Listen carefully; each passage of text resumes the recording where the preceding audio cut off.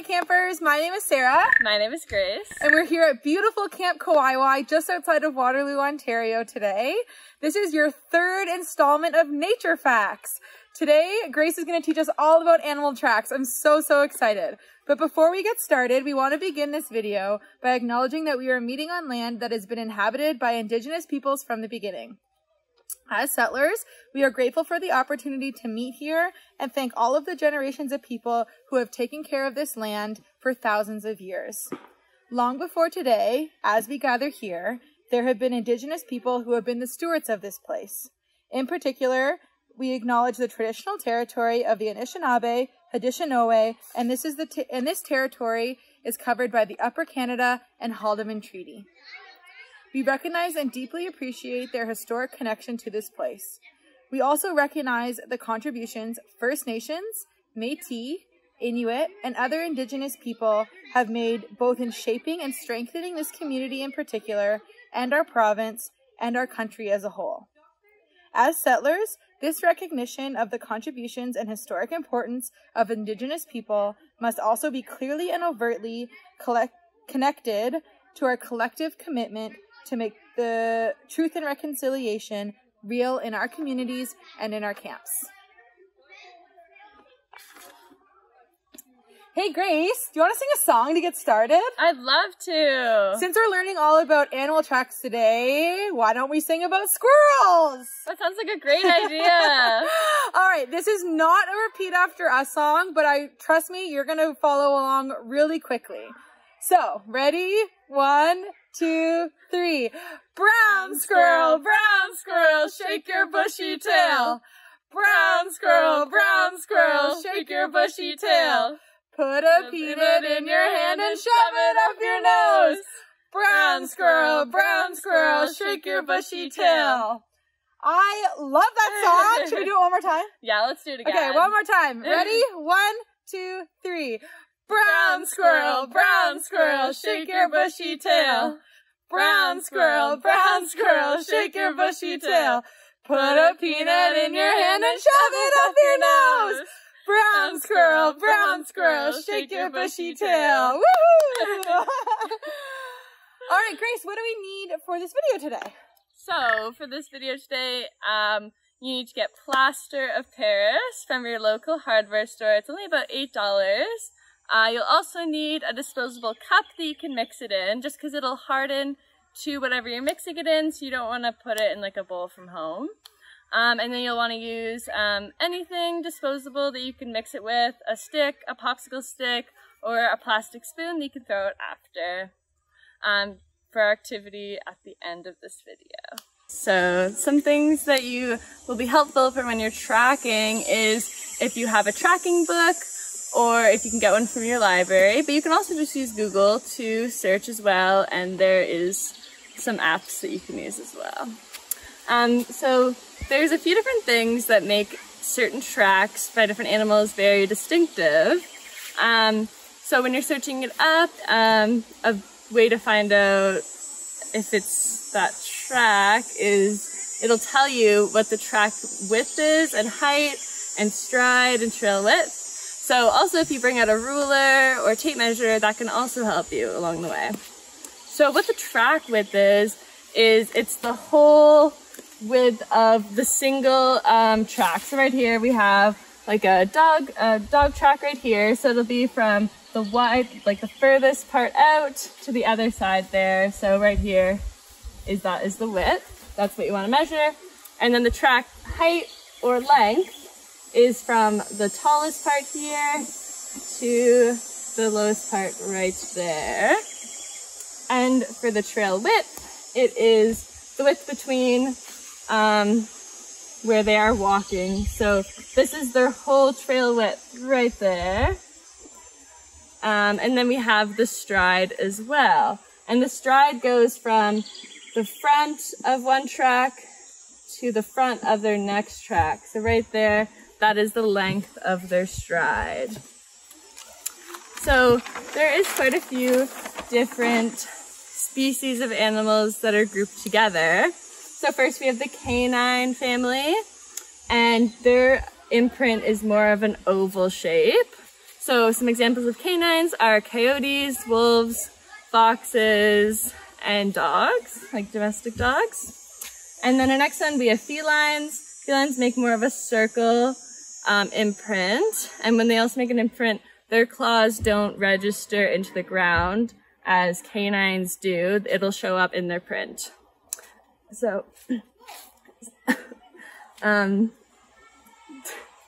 so for felines, some felines are cats or lynx.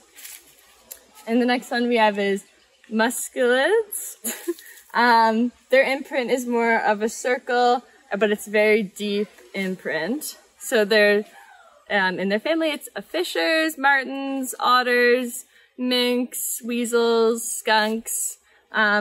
Most of those, the majority of muscelids are both water animals and land, so they can easily go in between living in the water and in the land. And then we have rodents.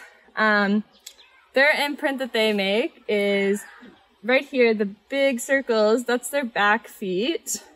And then at the back here, that's their front. So when they're moving, their back feet register first, and then they're pushing off underneath them. So that's why their front feet are behind them.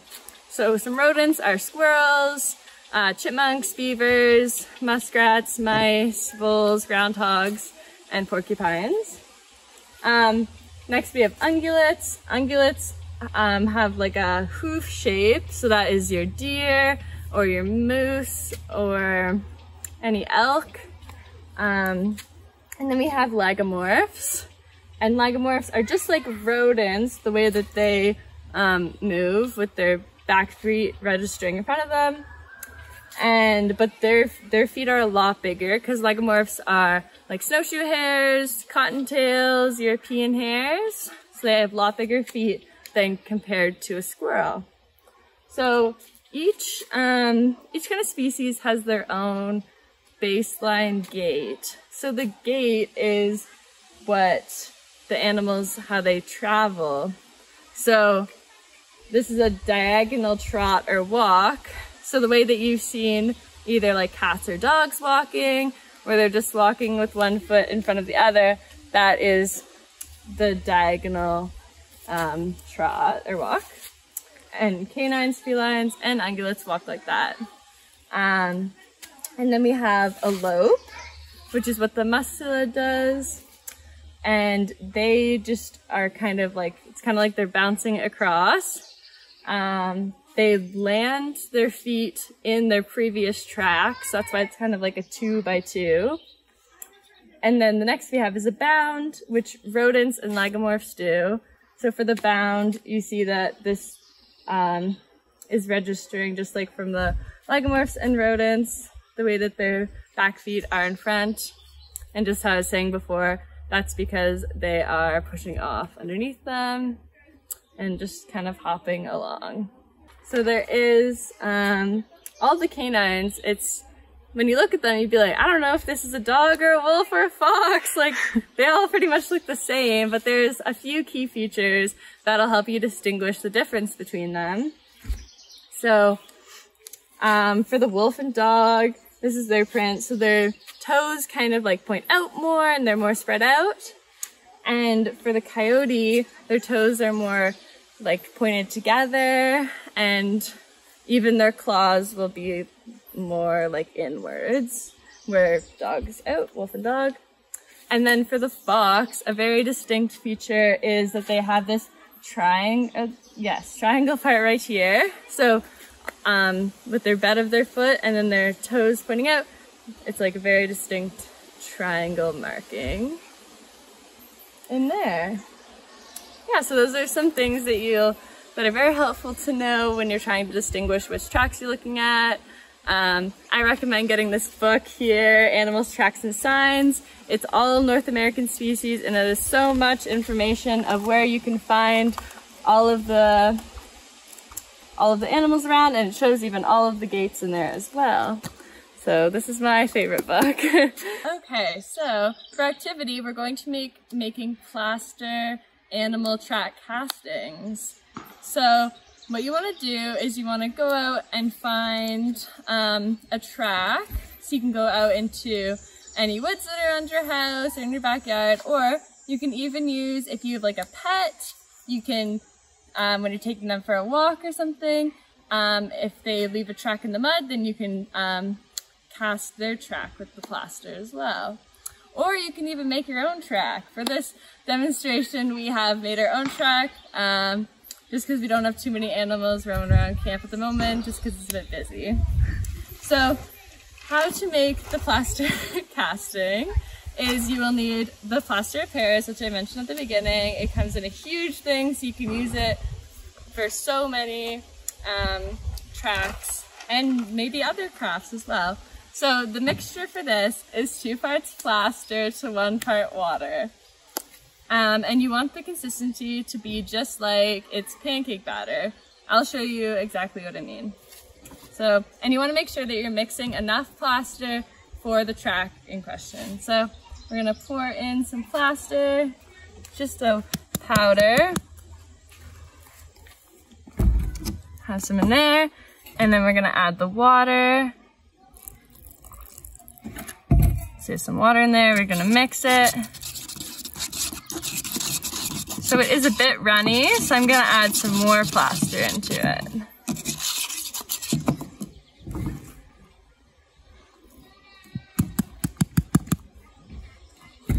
It's super important that when you start mixing this, you're gonna be ready to pour it into the track, just because it dries within 10 minutes in the cup.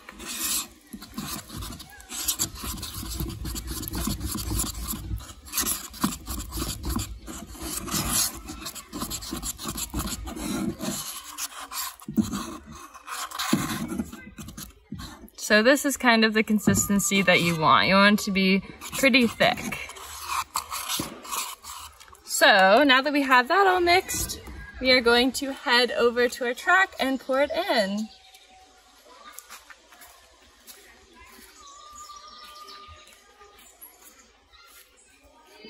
So this is our track right here, so I'm just gonna pour it into the track. Make sure we get everything covered.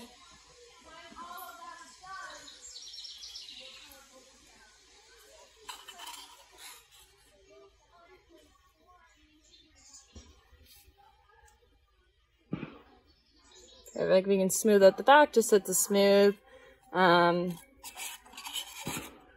the back.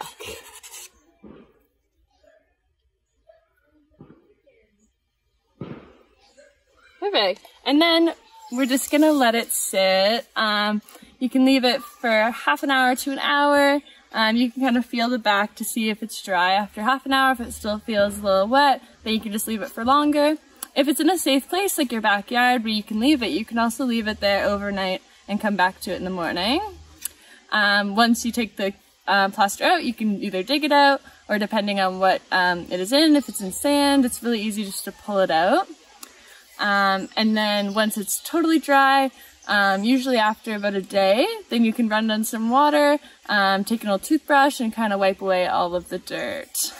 So we're just gonna let this one sit here for now, and then we'll come back to it in half an hour.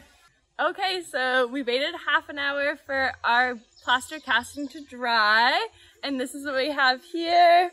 There's still a little bit of dirt in it, but we'll just have to wash it off and it'll be pretty clean there. Awesome. Thank you so much, Grace. I learned so much in this video about all the different kinds of tracks that you can find and how to plaster tracks. What a cool activity. Thank you for teaching us. You're welcome. Thanks for joining YCamp today. If you're enjoying YCamp, please subscribe and consider making a small donation to your local YMCA. If you're working towards your YCamp badge, please visit ymcahome.ca/YCamp and tell us all about how you did this activity today. Thanks for joining us. See you next time. Bye, campers.